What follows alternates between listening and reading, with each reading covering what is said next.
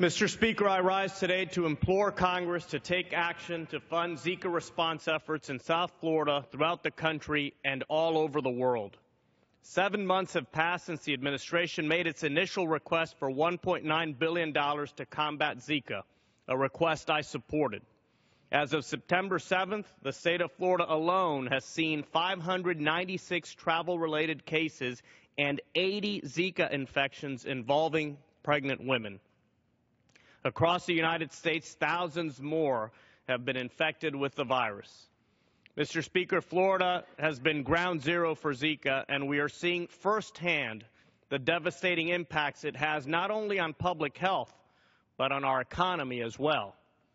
Neighborhoods in Wynwood and Miami Beach and other communities across Florida are seeing decreased tourist traffic, and some residents, especially pregnant women, are fearful to venture outdoors. My wife and I know pregnant women who have moved away from South Florida to protect themselves and their unborn babies from a potential Zika infection. Over the months of July and August, I met with the director of the Centers for Disease Control, Dr. Tom Frieden, as well as other government officials, including Senator Rubio, Governor Scott, and my Florida colleagues from both parties to discuss the progress of the government's response and the importance of funding these efforts long term.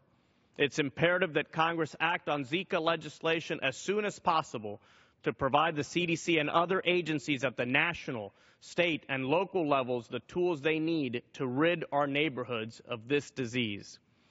Combating Zika is not a Republican or Democrat initiative. It should be a national priority. The mosquitoes carrying this disease will not discriminate between congressional lines or infect people from only certain states. All members of Congress, from both parties and across the country, must appreciate the severity of inaction on passing Zika funding legislation. Let's put politics aside and get this done for our communities and for all Americans.